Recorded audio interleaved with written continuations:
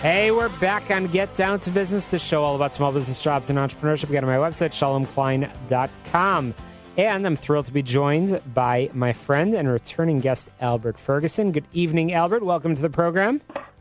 Hi there, Shalom. Thanks for having me. Absolutely. So, Albert, we have had you on in the past, but tonight we are talking about something really, really, really interesting and a really interesting company. And we're talking about medical augmented intelligence.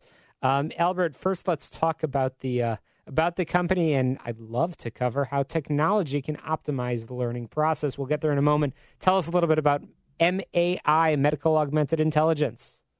Absolutely. Well, this is a brainchild of founder Sam Jang, and essentially his thought was that he wanted to come up with a more robust and engaging way to teach things that, our clinicians need in order to serve us better. So we're talking about medical doctors, chiropractors, acupuncturists, and so he's using virtual reality in order to teach people anatomy and acupuncture.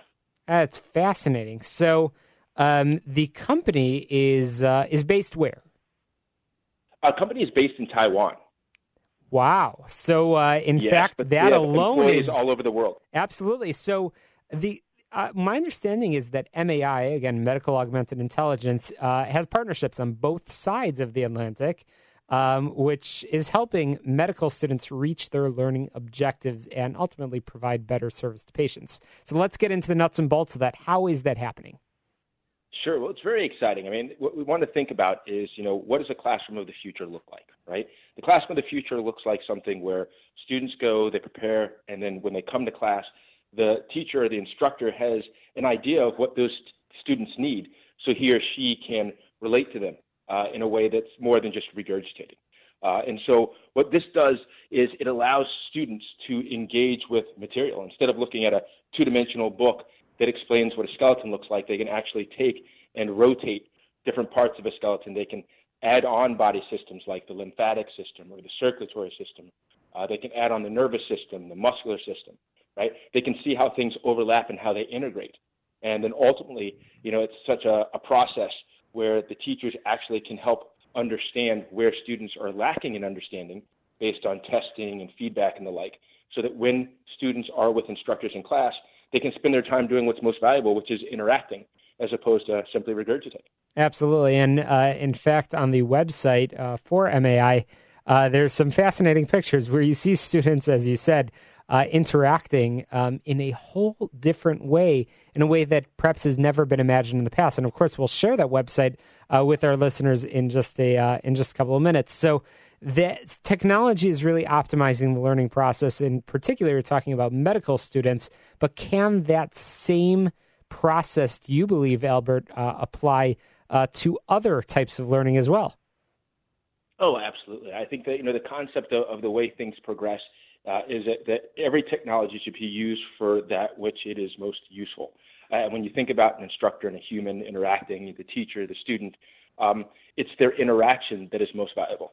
To have a teacher sit and spend, 45 minutes of a 50-minute lecture speaking about something that was read in the book, that's really not as helpful as coming to a lesson, understanding what people need help with, or, putting up a 5-minute video that shows in exquisite detail, how different body systems of the body link, and then, probing the students and making sure, that they have the necessary understanding to apply what they've learned in the field. Sure. And so I believe that is something that can apply across all of education. Absolutely. So, Albert, who is using this technology? I know the company, as you said, based in Taiwan, but partnerships on both sides of the Atlantic, which is exciting. But tell me a little bit about sort of the current users, and perhaps we could touch on who should be using this technology and the software. Absolutely. Well, we're a little tight-lipped about some of our customers, but I can say as a huge national government, we went through a large bidding process and we won. And so one of their largest universities is using us for a couple of years before we begin a nationwide rollout, because they were particularly interested in what they saw on a National Geographic feature on us. Back here in the States, we have some very sort of high-profile clients in the South, also in the Northeast, working on some on the West Coast as well, and here centrally in Chicago. What's really fascinating is the way things tend to be moving is, in addition to being able to set up labs that students can use, we're also working to create videos that we can, create animation very easily, very quickly, and very affordably. A lot of people don't really understand that, in order to generate, let's say, a 5-second CGI image, that it's not something that's like a snapshot that's taken. It's something that could take 160 hours, or 1,600 hours, of time from the various people who are responsible for the lighting and the tracking and the animation and the compositioning, right? So, this is something that, we're getting to students, and we're getting to these, various people around, the world and the various places where we're working, so they have something that's accessible, it's quick, and something that's duplicable, that they can make sure that it's consistent, throughout their various classes and for, different student bodies. Absolutely. So the company is called Medical Augmented Intelligence. It's fascinating, the advancement. And Albert, we're going to squeeze in a quick break, and we're going to continue the conversation with you right after the break. But I'm curious, in the few moments that we have remaining, why has it taken so long for this sort of new approach in learning? It's a very good question. It's a very old system, the education system, and I can say that teachers are some of the hardest working individuals anywhere, and it's always very difficult to change and to adapt.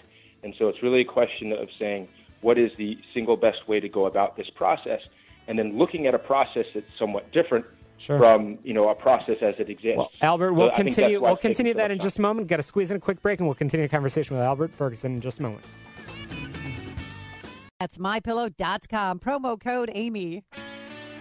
Back on Get Down to Business, and once again, I'm chatting with Albert Ferguson. We are chatting about MAI, and for all of you listeners that don't remember, that is Medical Augmented Intelligence. Albert, you were just explaining how there's been a slow adapting process to a new style in learning. Had to cut you off for the break, but let's go back to that. Why has it taken so long for institutions of higher education to adapt to the new technology and sort of new approaches in learning? And it can be difficult because technology's evolved so fast, and we're looking at something that's steeped in tradition.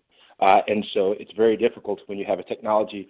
What's going to be the technology that pops up in 2 years, and 5 years, and 7 years, which can sort of unseat whatever the current technology is, and then have to cause an entire rewrite and redevelopment.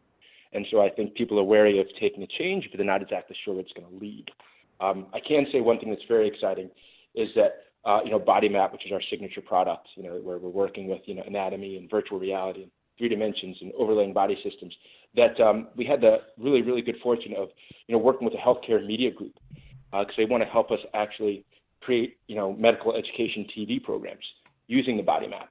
And so the hope is that when we do that, some of the educational institutions will see some of the value of this. They'll understand that, hey, if we have online programs and we actually don't have students who are in class interacting with instructors on a regular basis, maybe it's time for us to look for something new. So, when it comes to Target and a lot of incredible, fascinating marketers, they know that the best time to look for somebody is when they're entering a life change, right? You're graduating from college, you're just getting married, you're moving to a new town. And in this case, as schools and institutions look to go online, they look for new solutions. That's when their minds are open. What's the best way to do this? And our hope is we show them, hey, look, this is something that you can do not only online, but you can then integrate it into the classroom, and we're hoping they'll be able to see the benefit is in both places. Sure, and rarely is there a true win-win. But this sounds like a win-win, a win for students, a win for patients, because as we talked about right now, mostly we're dealing with medical students, and this is actually providing a better experience, better service to the end users, to the patients. But ultimately, it's a win as well for the institution of learning as well. So that's exciting. So Albert, you were just talking a little bit about, I believe it's called Body Map. Are there other products? Tell us a little bit about those. We do. Thank you for asking. So Body Map is our anatomy product. We also have something called AcuMap, which is an acupuncture product. And then we have something called Digital Twin, which is fascinating. It actually allows you to make a 3D image rendering from a PET scan or an MRI that can be manipulated in the same way you can manipulate our avatar. So we think sometime in the future when everybody has an electronic medical record, that if people have, well scans, that that a person is on their way to the hospital with a certain type of injury, that their surgeon will be able to look at their body scan and see if there are any, sort of particular abnormalities, relative to their anatomy or anything that's going on with them individually that might preclude certain ways of entry or might in any way affect the surgery. So we find that to be very, very exciting. That is certainly very exciting. Lots of new technology being developed out of Taiwan, but with partnerships all over the world, which is exciting. And this is changing how people learn as well as how people are treated, and that is very, very exciting indeed. So the company is called Medical Augmented Intelligence. Albert Ferguson, can you tell us what you expect to see over the next, let's say, 5 years? What is the growth of the company look like? I think it's sky's the limit. I think we're doing very well with some of the national projects that we have. As I said, this healthcare media company that has brought us on is also our investor in our current round, which is wonderful. I think what happens is once we sort of start introducing schools who are interested in developing online programs to what it is we can do, that they'll slowly be able to integrate that into their brick and mortar institutions in the sense that, we'll be able to sort of become fully integrated to curriculums going forward. That's huge indeed. So, Albert, we're quickly running out of time, and I want to make sure that our listeners know where they can learn more about this exciting technology, exciting, or frankly, revolution in the world of learning, and as the company name is, Medical Augmented Intelligence. Albert, where can people learn more? They can find us at mai.ai online. That's mai.ai. And if somebody wants to sort of schedule a demo and a trial through this process, are they able to schedule that through the website as well? Yes, they can go onto the website and they can contact our team, and we'll send out a representative to make sure we can schedule a follow-up meeting. Well, it's exciting. Albert, this is the program all about business, jobs, entrepreneurship, and this is exciting for really all three of those categories. So congratulations on all of your success thus far, and we'll certainly look forward to following the progress here and get down to business. Thanks for joining me this evening. Thank you much.